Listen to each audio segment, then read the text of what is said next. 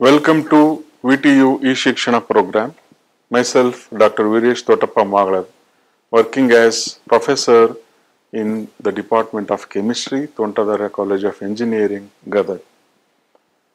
In our previous video, we have made an effort to understand the nanomaterials, the definition of nanomaterial and its origination and its classification we have studied, as well as the various factors why the nano-sized materials are going to be exhibiting the different types of behavior or properties compared to their counterpart of bulk sized materials. We made our effort to understand, and now in this session we are going to study about the size dependent properties of those nanomaterials, like surface properties, optical properties, catalytic properties,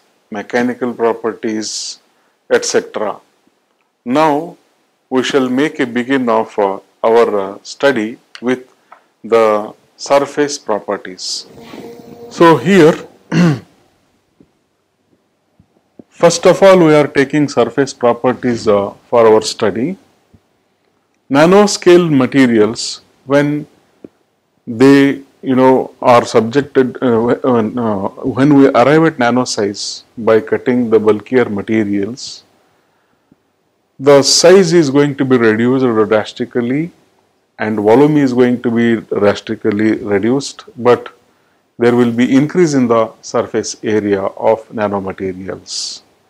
This enhanced surface area per unit weight of a material contributes a lot, in terms of its utility. So particularly if you take the nano-sized material, having larger surface area, its contact with the surrounding will be enhanced due to the enhanced surface area, and thus it will be able to react with more quantity compared to bulkier material. And here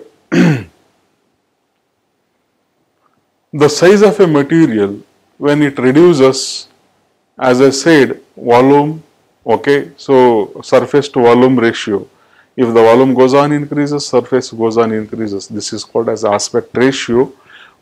Aspect ratio, when it is being enhanced, the particle is going to have more surface area in terms of multiple times of more size is going to be, particle size is going to be, or particle surface area is going to be enhanced. And in these nanomaterials, when they are existing in the smaller size, they do possess more edges as well as more corners on its surface. Since these corners are very reactive in their nature, so they do absorb large amount of molecules over their surface, and thus they would be able to catalyze the reactions much faster as compared to bulkier nanomaterials, and therefore they do exhibit good adsorption capabilities or properties. So surface area, how it increases in order to understand when we arrive at the from bulkier to nano size, how the surface, in what way surface area is going to be drastically, enormously enhanced, would like to understand by considering one example. Here this is one cube, having the dimension 1 centimeter length, 1 centimeter height and 1 centimeter breadth. Cube has got 6 faces, therefore surface area 1 into 6 is 6 centimeter square. So this is in the form of a centimeter. if you are going to make in terms of millimeter, okay, the same cube, okay, in say instead of 1 centimeter, every 1 millimeter, okay, when you move from this, if you consider this as the origin, from here to here, when you move every millimeter, if you cut its length and breadth and height. Likewise, if you visualize the number of smaller cubes in it, okay, so each cube will be having 6 faces, and say the total surface area will be of 60 centimeters square. Okay. Then if you have a technology to reduce the size further, okay, from 1 millimeter to 1 nanometer, okay, so from say the same volume, from the same weight, if you go on reduce the size itself, you would be able to arrive at, okay, 60 billion centimeters square of surface area. So this is what the importance of nano surface here. Okay, from 6 centimeters square surface area, we would be able to arrive at a billion of billion together centimeter square of surface area. So the enormous surface area available will contribute, will make this particular material much of the utilizable as a catalyst due to its enhanced surface area, because of its availability of the surface to much a quantity of the reactant. It will be acting as effective, say, catalyst. Now, the same thing I would like to explain in another fashion itself. Suppose if you have taken this particle which is having 10 centimeter say surface area over it, and if you are going to make the number, if you are going to divide this say particular size into 1 millimeter surface area, you will be arriving at around 100 number of say this type of say particles. And these, if you further reduce the size, these 100 number of particles, if you further divide it into 1 nanometer sized one, you will be arriving at 1 billion number of say nano particles. Okay, so surface area is thus we are going to arrive at a very, very larger surface area. So when you are going to divide the surface area, its property associated with them also are going to be drastically changing, particularly its response towards say radiation. Okay, here you are seeing the size, from this is the bulkier size, and you are arriving at here at this corner nano size. The same material, okay, when it is responding for the optical response, it is giving different coloration for the different size of the nano material of the same material, that is gold. Okay, so this is what the one very curious, this is what somehow fascinating one, because if you use the bulkier material, its response will remain same. Okay, it won't be changing its color for the light radiation, whereas in the solution form it will be exhibiting different coloration for the different nano sizes. And optical properties. Okay, so we have understood the size of the particle when it is going to be varied, its response towards the light also goes different, and absorption will be different, and therefore emission, different colored light is going to be emitted, and therefore we are able to see different colors here. And this arises some curiosity in understanding the nanomaterial's optical properties. One of the most fascinating and useful aspect of nanomaterial is its optical properties. Metallic and semiconductor nanomaterials possess different colors and therefore best harmonized for photo-related applications. Okay, the reduction of material dimension has a prominent effect on the optical properties of nanomaterials.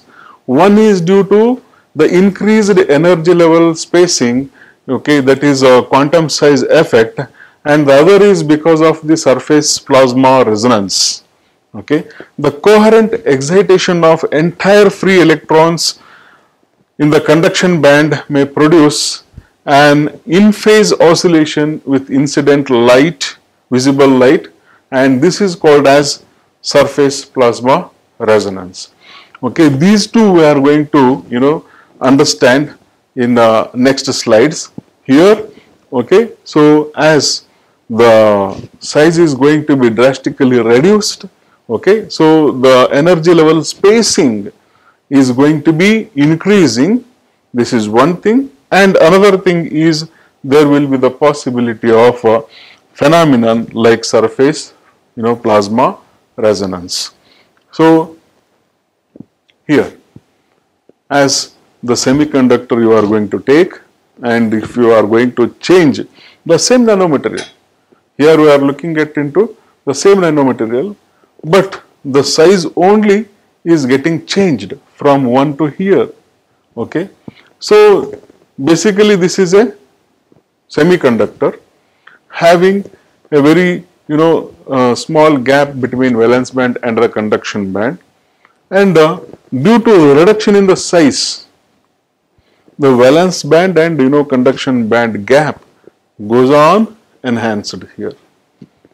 Thus, the bulkier say semiconductor, which acts as a semiconductor, bulkier material, okay, so that will be acting as insulator when you arrive at very small nano size. Okay, and it's optical when the light is illuminated over the solution of this particular say material dissolved in a suitable solvent, then for 6 nanometer this is the color obtained, and likewise because light absorption as well as emission, difference in the delta E will be differing from one to another size, therefore they are exhibiting different color, okay, when irradiated with the visible light itself. Okay, so let us try to understand what actually is the surface plasma resonance when it happens. Okay, whenever we illuminate light over the surface of nanomaterials. In solid state physics, the plasma represents the collective oscillation of a free charge in a metal, okay, and may be considered as a kind of plasma wave, whatever we are going to obtain here in the case of nanomaterials when they are illuminated with say the light. The positive electrical charge in the metal is fixed, whereas the electrons are free to move around. An applied electrical under the influence of an applied external electric field from the light source, this is going to cause the free electrons at the surface of the metal to vibrate collectively, giving rise to surface plasma. So these worldly explanation you will be visualizing in the picture in our next slide. Okay, since the electrons are also particles, okay, that electrons are having particle nature.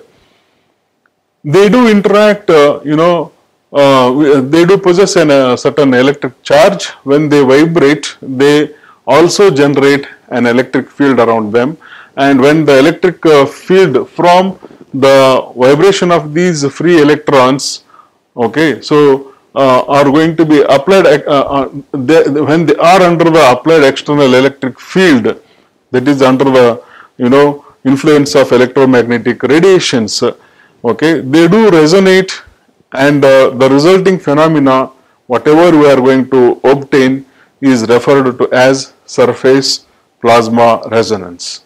That will happen, okay, over the surface of, as that of the surface of the metal.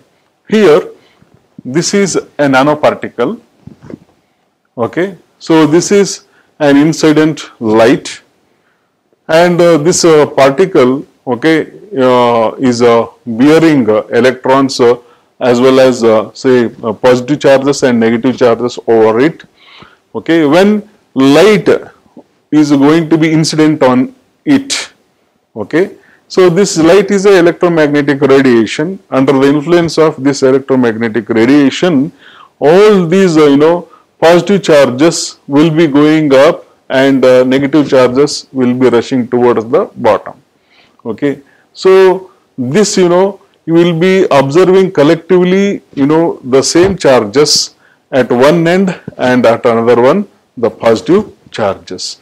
So this will happen. This is called as a surface plasma resonance, and due to the variation in the size as well as concentration of a particle in the solution, you are going to obtain different say response for the same light radiation, okay. And thus one is going to be assessing the size as well as the dimension of a particular matter, whether that is in the spherical size or that is in the tubular size likewise, okay. The wavelength corresponding to SPR depends on the kind of the metal as well as the shape of the metallic nanoparticle, and to some extent aggregation of the metallic nanoparticles in the solution, okay. So let us consider one example. The wavelength of surface plasma resonance band, okay, is going to be illuminated on the gold nanoparticle, which is having 520 to 550 nanometer range. And this if a colloidal say nanoparticle solution is now, colloidal solution can be obtained by dissolving these particles in the solution, and if it is irradiated with the visible light, which is having the visible light at these wavelengths, the visible light corresponding to the green color is going to be absorbed by the nanoparticles, gold nanoparticles, whereas the particles now display red purple color, which is complementary to the green color, okay. Thus you are going to observe the green coloration for this 520 to 550 nanometer sized gold nanoparticles. So here as I said, the same metal with a different dimension, some are nanorods, some are nanoshells, and some are nano cages with having different nanometer sizes, okay. Their response for the same radiation will be different, and thus, okay, it is depending upon the aspect ratio, surface to volume ratio, and thus it is able to elucidate, or it is possible to understand whether the structure is in the rod shape or in the shell shape or in the nano cage shape by having surface plasma resonance study, okay. So this is going to be very fascinating in understanding the material, what type of material or what structured material is present in the particular solution in the form of the nanometals, nano size. You are going to understand with the help of say that optical study, that is SPR study. Now we shall make and understand regarding the catalytic properties of nanomaterials. The catalyst is the one which makes the reaction to have the alteration rate. there are positive catalysts, there are negative catalysts. Okay. If you would like to reduce the rate of the reaction, we will be using negative catalyst. And if you would like to enhance the rate of the reaction, you will be using positive catalyst. Now, okay, so in order to enhance the yield, in order to reduce the energy consumption, okay, so we are going to mainly use catalysts in many of the industrial utilities, particularly in pharmaceutical industries as well as in food industries, okay, in beverages and in particularly polymer industries. The the catalysts are extensively used, and the rate of any chemical reaction depends on the number of active reaction sites over the catalyst, which you know. And the surface area of the nanoscaled catalyst is larger than the bulkier material. This also you know. As compared to bulkier catalyst, nanoscale catalyst of the same material with the same quantity.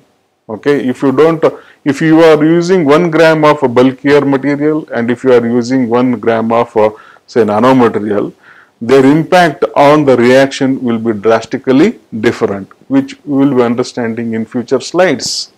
Okay, so nanomaterial, they do possess more number of active sites, and because of the unsaturated valencies of surface atoms of nanoparticle catalyst, the catalyzed reactions they do catalyze the reactions at a much faster rate due to higher surface energies as compared to bulkier materials. Okay. Therefore, the nanoscaled material is found to exhibit very high catalytic efficiency than the corresponding bulkier materials. Now, we are going to consider an example of hydroformylation of one hexene over the rhodium supported with nano oxide. And here where I have made use of this say slide from Dr. Manjunatha Chennegowda's explanation, and the same slide I am using here. I am thankful to him. And in the Journal of Catalysts, okay, this article is published, and hydroformylation of one hexene is carried out in two ways. One is with the usage of bulkier zinc oxide supported on rhodium, and another one is the reaction is carried out, okay, so by using nano-sized zinc oxide supported over the rhodium. And you are seeing here that the bulkier zinc oxide, when it is used as the catalyst here, okay, so the hydroformylation reaction has yielded the product, that is some aldehyde, 76% of so yield is obtained when the bulkier catalyst is used, whereas when the nano-sized zinc oxide is used as catalyst, which was supported over rhodium, it is a heterogeneous catalyst. Now the yield, okay, whatever it is obtained, it is reported as 96%. Okay, so this tells you, and here the activity of this catalyst is 100%. Okay, so conversion rate is also high, the activity is also very high. So this makes a very good impact on the economy of industries also, and therefore indirectly for the packets of the customer, it is going to be very friendlier if they are going to choose nano catalysts. Okay, so another one, okay, the hydrogenation reaction. When this hydrogenation reaction is carried out, okay, with nano-sized with nano-sized nickel, okay, So you are going to, they have reported that there is a high conversion rate here. This is the yield, whatever, okay. So they have obtained by using nano-sized nickel. Whereas, Raney nickel, when it is used in the bulkier size, the conversion is very, very meager. Okay, completely, all the nickel site has not active in the bulkier size, whereas in the, say, nanomaterial size, it is having a high activity. It has resulted in the conversion of the product. Okay, so this particular examples, these two examples highlight that, okay, nano catalysts are more efficient as compared to the bulkier material or bulkier catalysts. Okay, so next we would like to understand the electrical properties of nanomaterials. Electrical conductivity goes on decreases with a reduced dimension due to increased surface scattering. Okay, so for example, nanocrystalline materials are used, okay, as very good say separator plates in the making of the batteries. They can hold good quantity of or more quantity of charge than the bulk materials. Okay, so another example also we shall consider here. Nickel metal hydride batteries, which are made up of nanocrystalline nickel and nickel metal hydride, they do require less frequent recharging, and the charging will be retained for a longer time due to the utility of nanocrystalline nickel in the construction of nickel metal hydride battery. If you use a bulkier one, okay, so you need to frequently go for recharging process. And quantum confinement, okay, so quantum confinement also, decides, much of the properties of the material. Here, in small nanoparticles, the energy levels are not continuous, they are discrete, okay, as that of in the bulkier materials, because of the quantum confinement of the electronic wave function and the physical dimensions of the particles. Okay, so in case of semiconductors, the size of the particle that is going to be decreasing, the electrons will be getting confined to the particle, and the energy level spacing is going to be increasing, and thus, the semiconductor will become insulator. Okay, once again I would like to use the same say slide, because for the effective understanding, as this is going to be convincing once again, okay, the electrical property of a material. Okay, so as the size goes on decreasing from bulkier material to the nanomaterial, the confinement will be goes on increases, and thus the electron will not be able to hop from valence band to conduction band, and semiconducting material will convert into, say, insulator. This is how electrical properties are going to be changed from bulkier material to nano-sized materials. Come to mechanical properties of nanomaterials, and the distinct mechanical properties of nanomaterials, okay, allow the researchers to look for novel applications in many of the important fields like tribology, surface engineering, nanofabrication, nano manufacturing. Different mechanical parameters such as elastic modulus, hardness, stress and strain, adhesion and friction. Okay, so many parameters. Okay, so even corrosion also. In order to make anti-corrosive, say, surface, okay, nanomaterials may help a lot.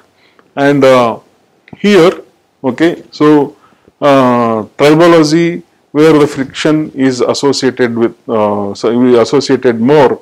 Okay, you needed to have the material which sustain under much friction also.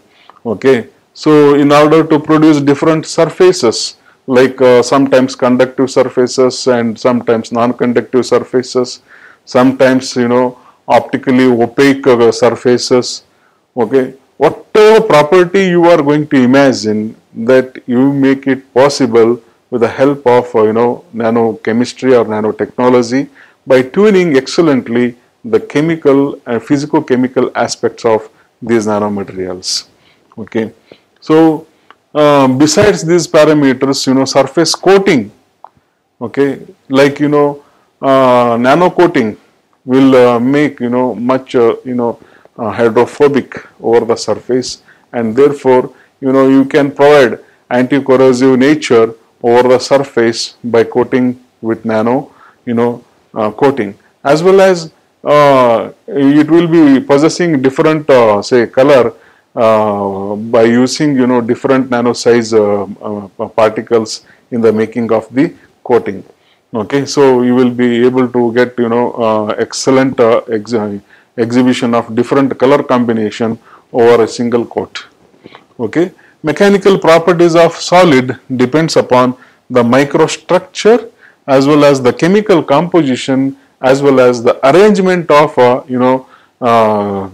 particles in the nano size. And in the solid say size with the two or more dimensions, it is going to be possessing more strength, as well as hardness also is going to be enhanced to the greater extent, and it will become more corrosion resistant. As I said, it will become hydrophobic in its nature, and then malleability and ductility also increases, and this is the required property for any of the metal processing, and in order to obtain desired shapes.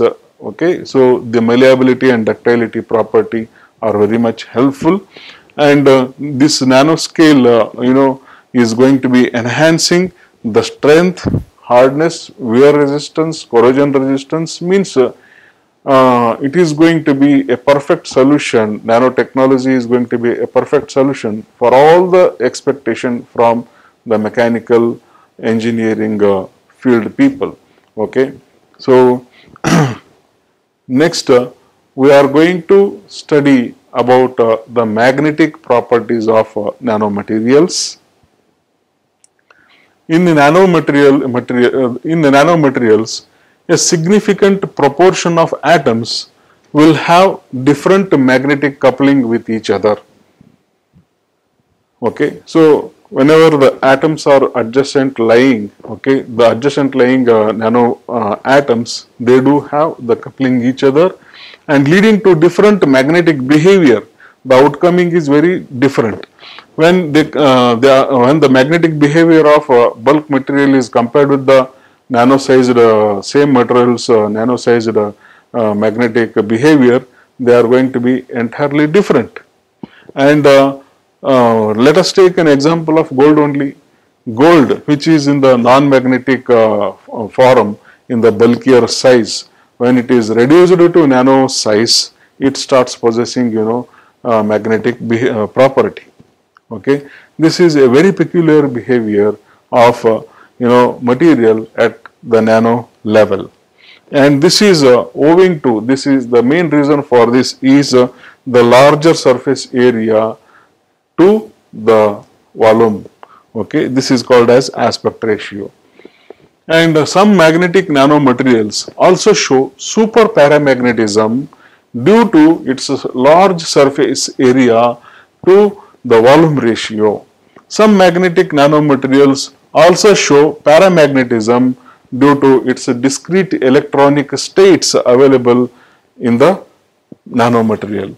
Magnetic nanoparticles find applications in imaging, that is MRI scans, etc., and in high storage density magnetic memory devices in making of these nano-sized say particles are extensively used.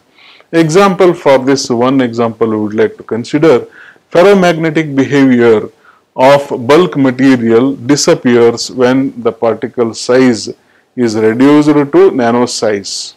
Okay, sometimes this nano size is going to be transferring, it is going to be acquiring super paramagnetic nature also. Okay, super paramagnetism means it is a form of magnetism and which appears in the ferromagnetic or ferrimagnetic nanoparticles. Sometimes, insufficiently small nanoparticles, magnetization can randomly flip, its direction under the influence of the temperature. This is the supermagnetism, and this can also be acquired by the nanoparticle sometimes under the influence of the temperature. And this is what, a very, very curious, very interesting part of, nanomaterials. They do possess behavior very differently, for the optical response, and they do acquire different, very, very larger surface area. Okay, so they do possess very differently in terms of their magnetic behavior, and let us, try to, they will be acquiring much of the strength when they are brought to nano size. Okay, in terms of their mechanical strength, and we are very much curious to know about the thermal behavior or thermal properties of these nanomaterials. Okay, so in the bulkier size, the atoms are, very distant apart compared to nano-sized material, and melting point means the energy required to break the bonding between two atoms, and the energy required for this is more, okay, for the bulkier material. When the more perfection has been brought in the nano size, okay, the energy requirement for, keeping for two nano particles to break them, okay, energy requirement is very, very less. Therefore, melting point drastically changes. That's what we are going to study here. Melting point is defined as what? The temperature, okay, at which the atoms, ions or molecules in a substance have enough energy to overcome the binding or intermolecular forces that hold them in a fixed position in a solid. Okay, this is going to be drastically decreased when the bulkier size is brought to a nano size. Okay, thus we are going to have the less melting point. Okay, so it is once again mainly because of surface atoms. They are in contact with the another atoms very, nearby compared to bulkier atoms, and therefore they do require very, very less energy to overcome the intermolecular forces, and thus they do melt rapidly compared to the bulkier atoms. And this is what, the indicative graph which will show you that for the less small nano-sized particles, melting point is very, very less. As the nano-sized particle goes on increases, okay, so the melting temperature also goes on increases, but after a certain size, it will remain almost same. Okay, so we are going to, conclude this session by having understood the variety of, say, properties of nanomaterials, like surface properties, optical properties, thermal properties, mechanical properties, magnetic properties, etc. And in our, next class, we are going to study various methods of preparation of nanomaterials. We are having mainly, two approaches, bottom-up approach and top-down approach. Okay, so under both of these different approaches, we are having, variety of number of methods of preparation of nanomaterials. And we shall make our effort to understand all those very effectively. And after this, we are going to make the study of, different already existing, or the recently synthesized nanomaterials, okay, like fullerene, graphene, carbon nanotube, etc. I think, this nano field has thrown up a great challenge to the human being for their imagination, and that imagination to transform, okay, he has to involve in engineering so many different, say, materials, nanomaterials, and which are going to be behaving as per the expectation of that particular imagining person. Okay, so because nothing is impossible and everything is possible once man makes his mind to understand the materials. Therefore, I feel that Feynman has rightly told that there is much space at the bottom. Okay, there is much space at the bottom means bottom indicates the nano size. Okay, so still femto has to come, has to evolve. Okay, so we are at the nano era right now. We will make our best possible to understand these nanomaterials through our VTU e-Shikshana program. Thank you, one and all.